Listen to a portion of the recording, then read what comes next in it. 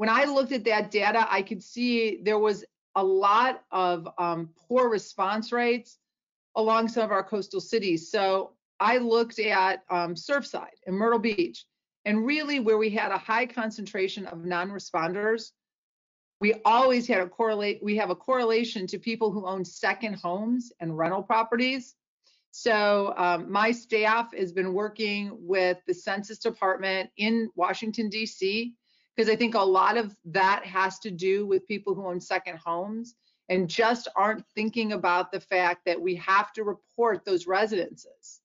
So it's very easy. You know, you go into your residence address, your second home, your rental property, short-term rental property, put in their address and tell them that 0 people live there full time. Once you answer that same question twice, it will ask you, well, why is nobody living there? Is it for sale? Is it a seasonal rental? Is it a second home?